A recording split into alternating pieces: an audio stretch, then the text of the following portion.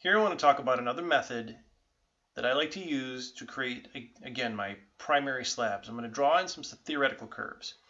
So as you can see on my conversion body, I have this very strong highlight, or this very strong break in the surfaces that needs to be in there. And I'm going to go ahead and capture that using a couple of curves. So I'm going to go to Studio Spline, and I want to draw on a plane, constrained to a plane, my XY plane. Now that I have that selected, I'm just going to go ahead and eyeball. Let's go to the top view. This curve here. Let me bring this out a little bit. Again, this does not have to be perfect. It's just something that I need to get kind of close. There we go.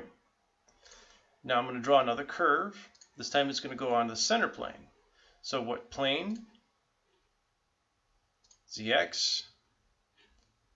And I'm going to make sure that it's constrained to that plane. So here I'm going to pick my side view. Let's go to, there we go. And I'm going to go pick my locations. Again, I'm just going to get it kind of close, kind of eyeball it. I really can't see exactly where that's at, right where I'm at, but it's just something to, again, start out with. Now that I have my curves in place, I'm going to go ahead and I want to do a combine curve. So I'll come down here, combine projection. I want this curve and this curve. Let me reverse this. And okay. So as we can see, I've gotten my curve, and it's pretty close to what I need in one direction, but in this direction it's a mile away.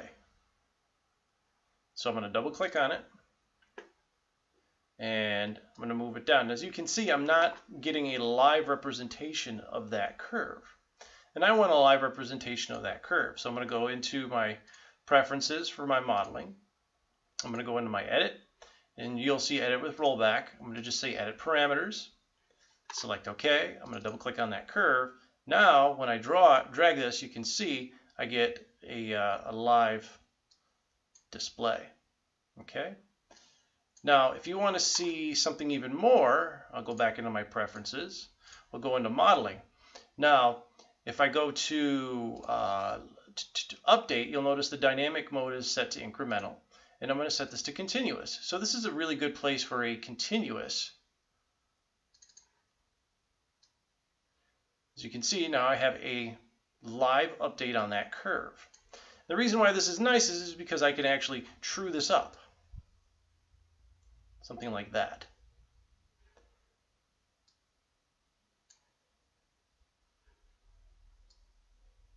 And if you have all the time in the world, and this doesn't actually take too long, you can go ahead and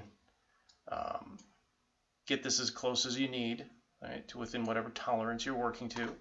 Now that I have that curve in place, we're going to leave that curve just as is. It works fine for what I'm doing. I'm going to take this now, and I'm going to go back into Home, and I'm going to go over here and say Mirror Geometry. I want to take this curve and mirror it across. Now that I've mirrored it across, I can go into Surface, and for this, I'm going to use, we'll say through curves. I want to go from this curve through over to this curve.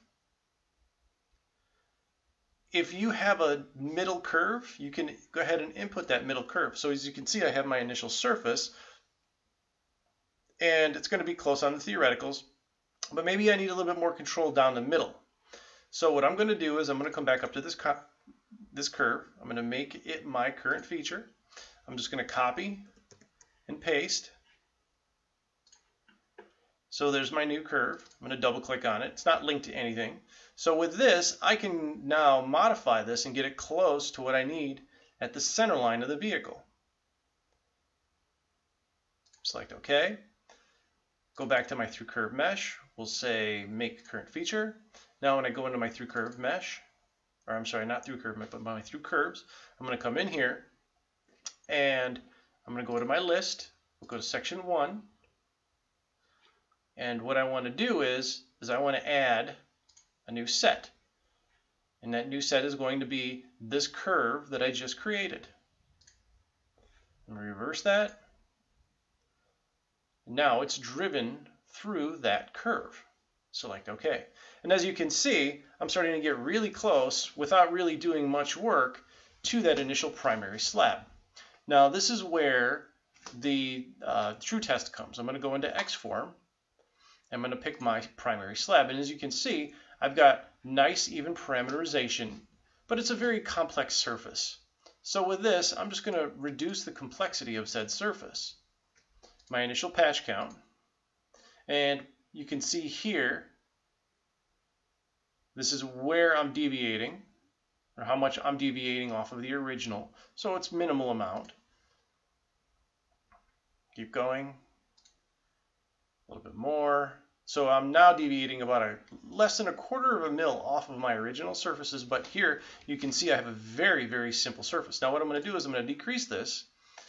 Now I'm starting to deviate a bit much, and I can now increase the actual degree rather than patches. I'd rather have a higher degree, like a 4 or a 5 degree, to get this down to a reasonable closeness with a minimum amount of patches. As you can see, now I am at 1/10 of a mil out. Now, across the center plane, I want to keep this as simple as possible, right? We don't want a row of control points across the center. We want this to be clean. And then now what this allows me to do is I can now start manipulating my control points. So if I needed to sweeten it up a little bit, clean things up a little bit, grab both rows. What direction do I want to move in? We'll just say normal. Now you can start cleaning and tweaking this up a little bit, getting it closer to what you need curve-wise. So I'll come over here, pick those two. Right, I want to make sure that I'm picking both of these across that center plane to make sure that I remain perfectly balanced across my center line. And what's nice about this entire method is if I come down here now to this original curve, double click on that curve, I can start playing around with this. As you can see, that surface is now really dynamic and easy to work with. I can do the same thing with this curve. So now I have the ability to move that surface quick and easy parametrically with the driving curves as well as my Xform. Thank you.